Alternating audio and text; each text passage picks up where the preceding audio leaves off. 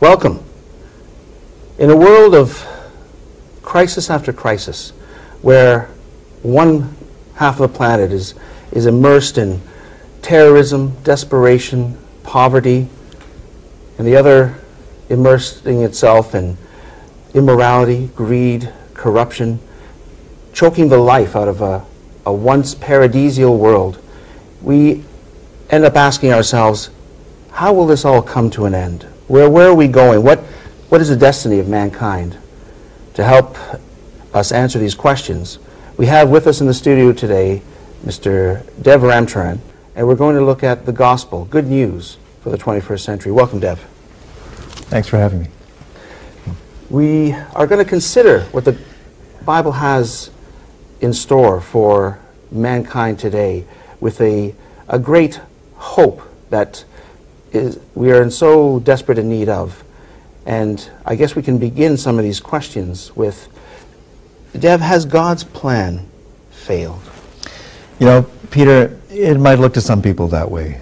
In the difficulty and the challenges that we see in the world around us, there's always that sense that God is not involved. There are some people that even believe that there is no God, period. But you'll notice in the first image that we have on screen, there's a picture of the earth in God's hands.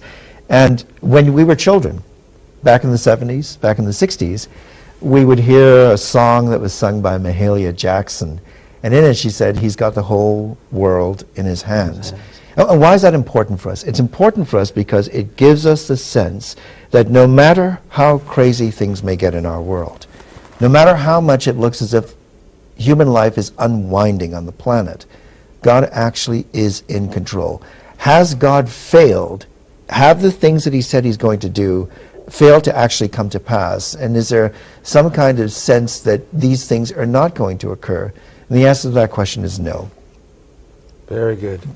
So is there something that we can look at that shows that, and let's make comparisons, let's be fair, that we have to really show the state of the world, what we're like, and then show the alternative message of hope. What is this world like now? Well, you know, when we ask ourselves the question, what kind of world is this? It is a world where there are a lot of tears all around the earth, in countries everywhere.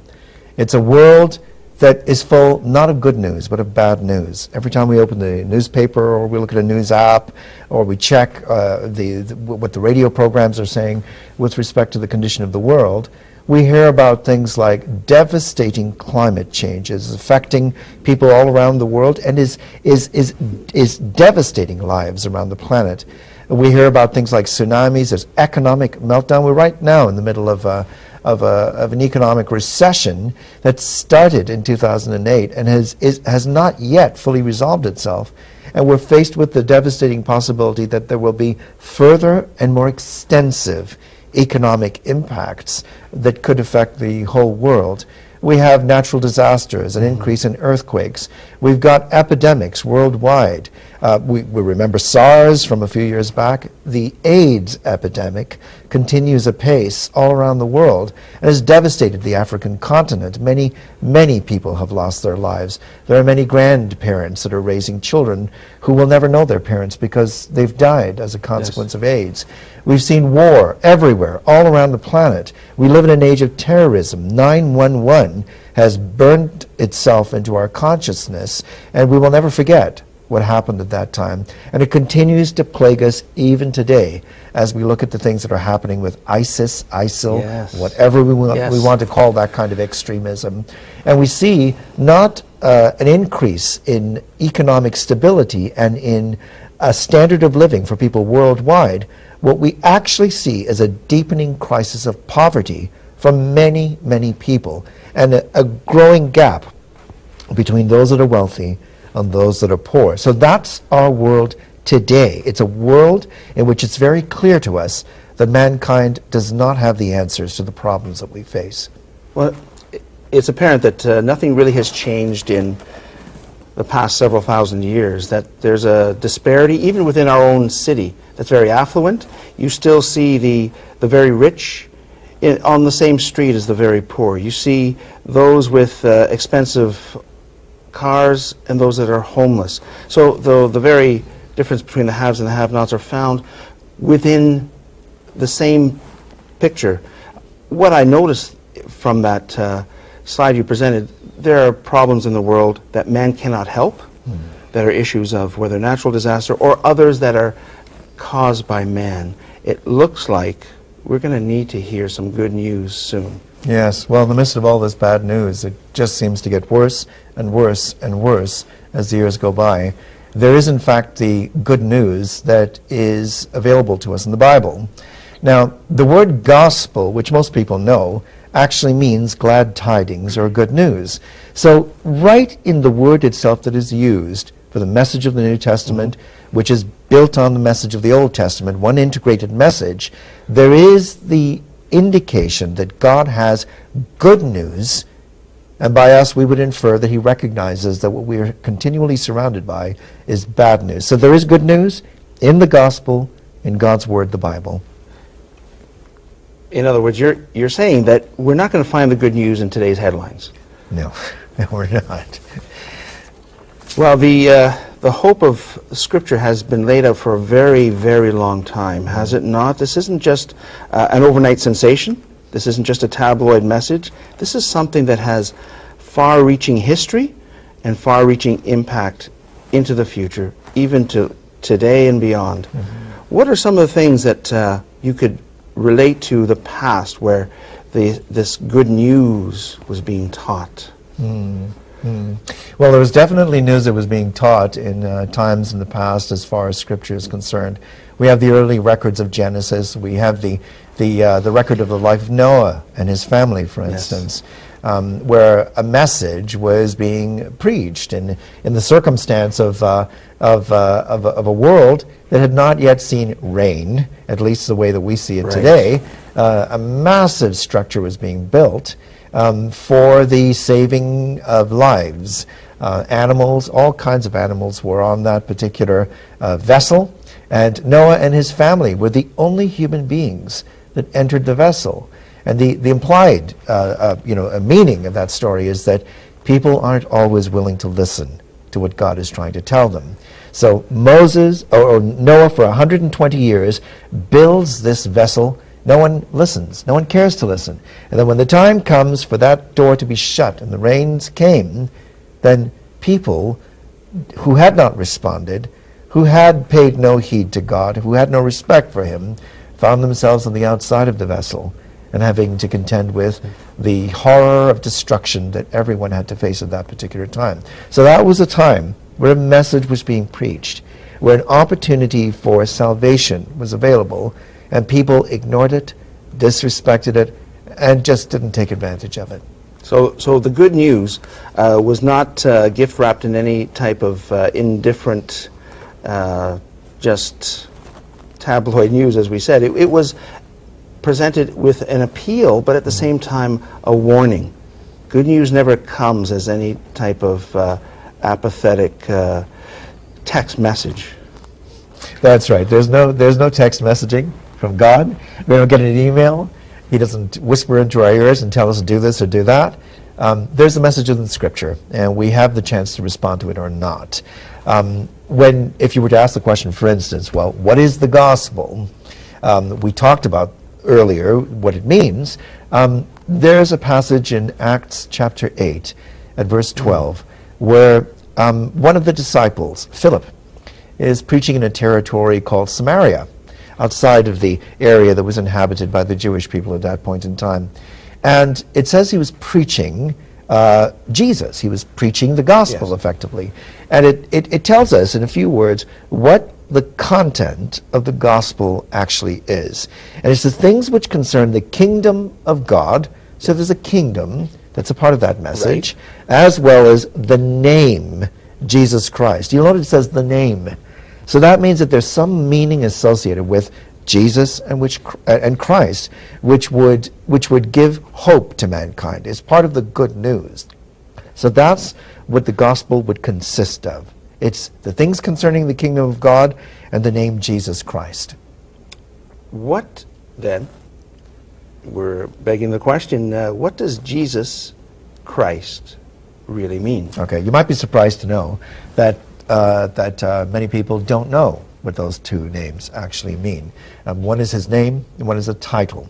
Now, the name Jesus actually means God saves, or God is saving, right? Yes. And Christ means an anointed one, someone who's been anointed. In Israel's history, in the time of the Old Testament kings and priests were anointed with oil. Right. It was a symbolic act. It indicated that, well, God was pouring his power upon this individual who had been chosen, selected by him to do work that he had given them to do. Kings had work to do. They had to lead. They were involved in governance. They had to make legal jurisprudence choices or decisions affecting the population. And the priests, well, they had a continual work that they did likewise in caring for the people and teaching the people. So these were two types of individuals, at least. There were others, but these in particular, who were anointed with oil. So the names then, when you put them together, Jesus and Christ, really form a thematic message which runs throughout Scripture, runs throughout the Bible, runs throughout the gospel message. And that is, God is saving through someone who is a king priest. The king priest is exactly what the Lord Jesus Christ was and is.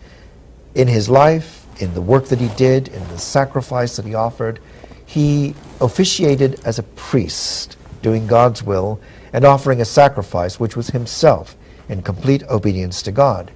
But he will be the king of the earth. And Yes. that is something that is Yes. part of the kingdom aspect, right? So the name Jesus Christ has that wonderful meaning to it. It's God is saving through an anointed one who will be king, priest in the earth.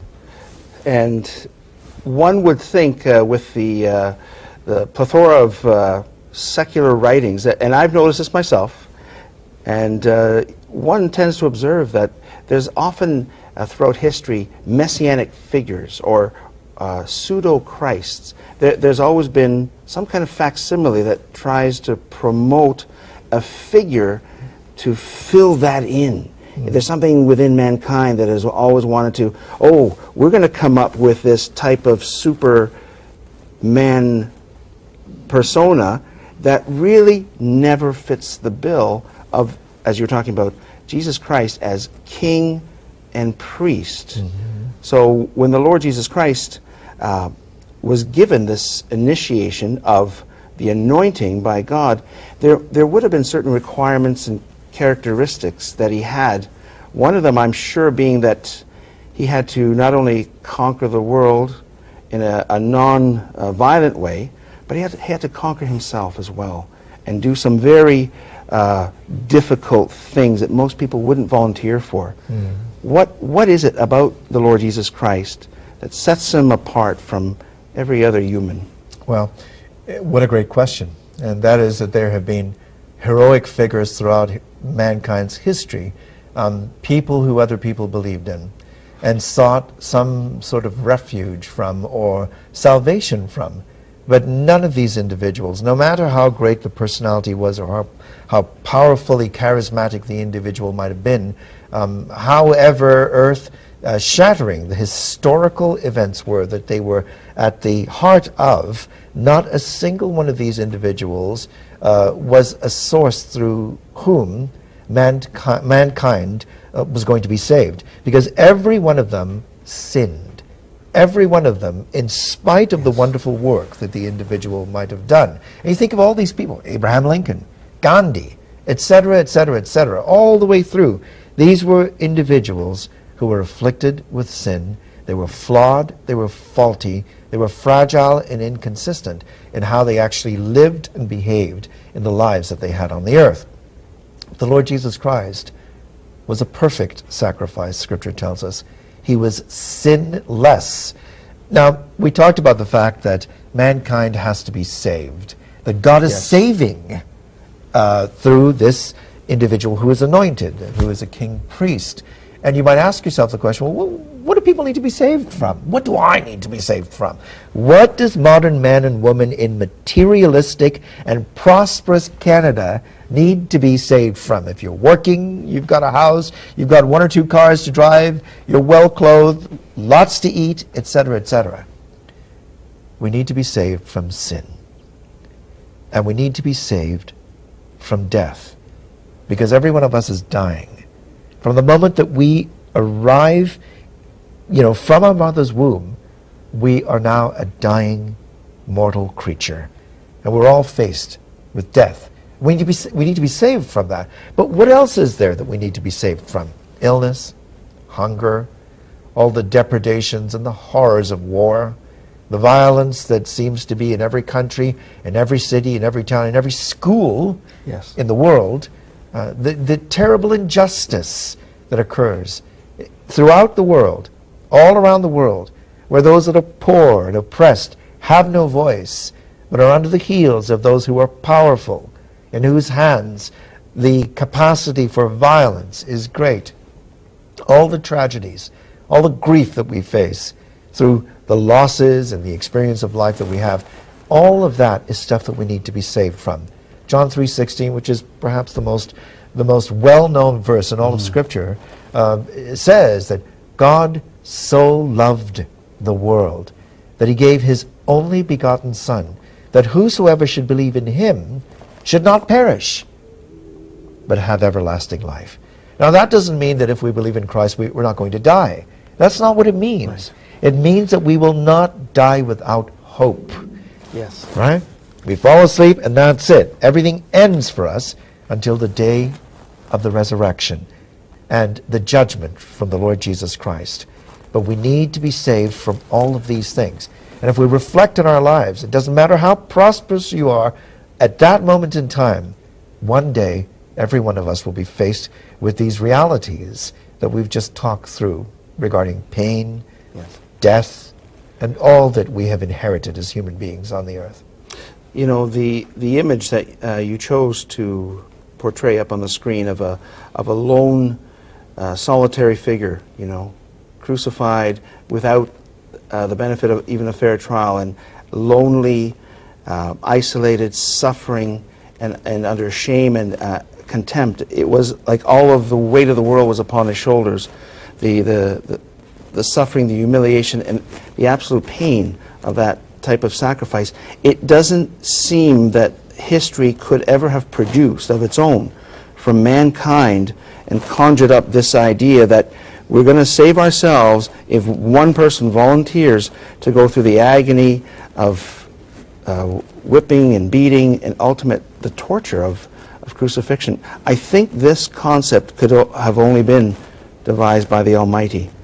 And so when we look at this idea that God and Jesus are working together to save mankind, you answered the first question, is to be saved from what? Because a lot of people who have it all materially are not looking to be saved. Yes. And so this continued thought of salvation, what is it that, what are some of the things that God says, I will do this for you?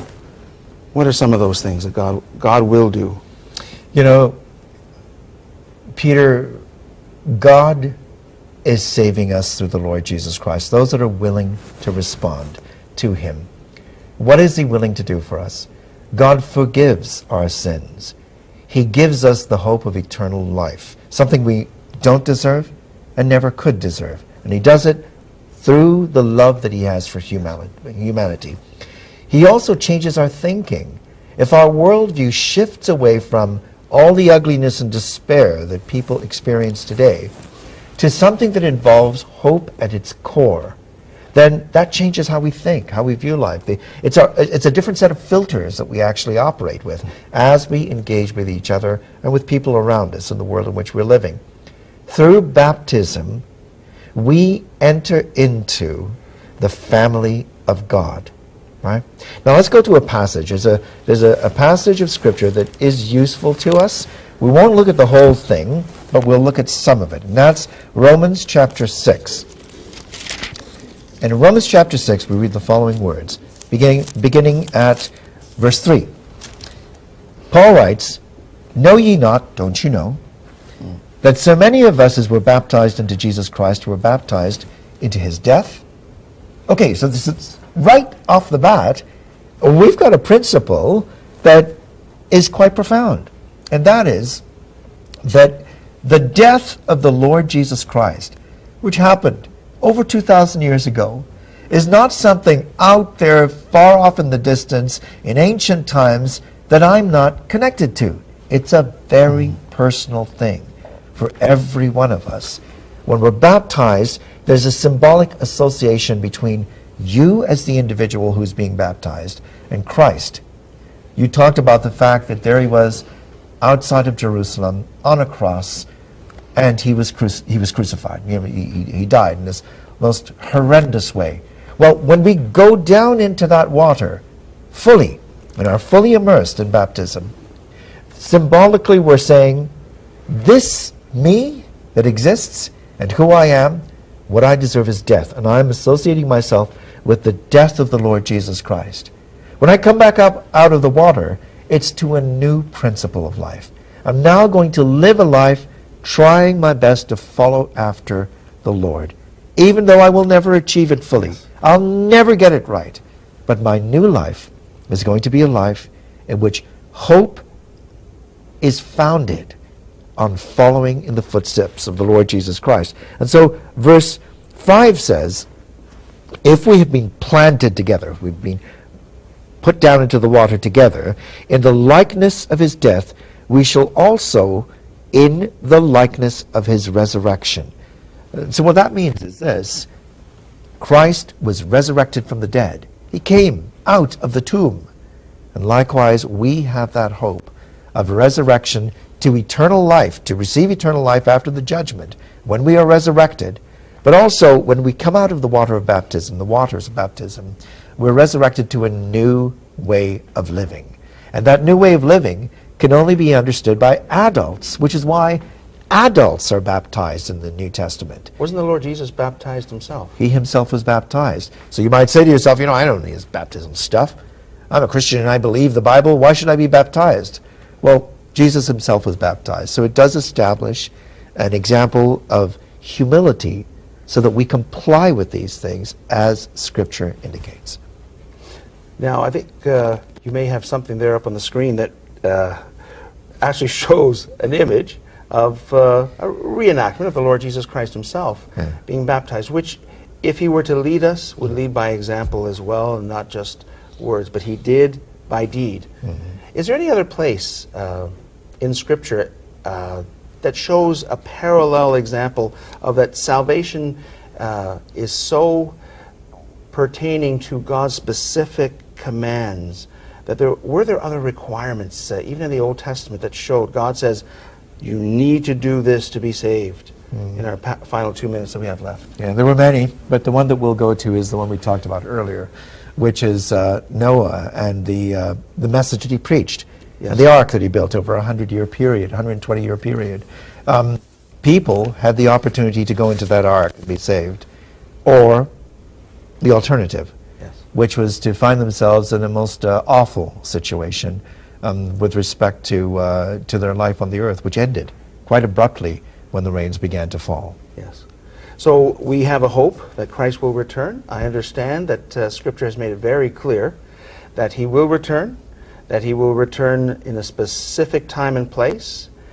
Do we know anything about the place that he will return to. Yes. So we're given a number of passages, and there are a few that are on screen right now.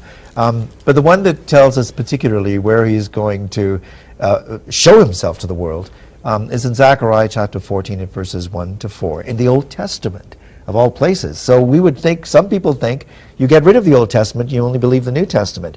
The New Testament is founded upon, integrated with, and is an expansion on what is in the Old Testament. Christ is going to return to the Mount of Olives, which is outside of Jerusalem, in the land of Israel, right? And at that time, he's going to establish his kingdom, a kingdom which is described in Psalm 72, at verses 1 to 19, as a place in which peace will reign, justice will reign, and there will no longer be any hunger, any of the evil and terrible things that happen in the world.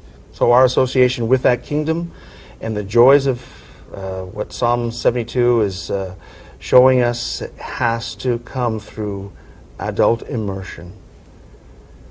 Yes, it does. And a life that we do our best to live, which is aligned with the life of the Lord Jesus Christ. And when will he come back to the earth? Luke 21 tells us in a time of great turmoil.